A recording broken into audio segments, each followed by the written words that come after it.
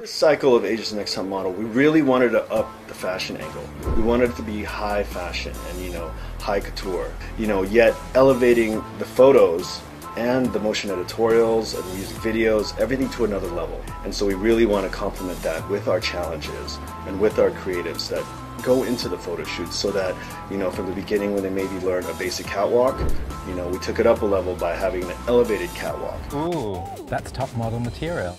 And then having a couture shoot that's basically an homage to a Harper's Bazaar vintage shoot that was done in like the 60s where we have a bubble couture. It's like, bringing the old and the new in a town like Singapore, which also has a similar background. There's a colonial, yet it's a modern city. Beautiful.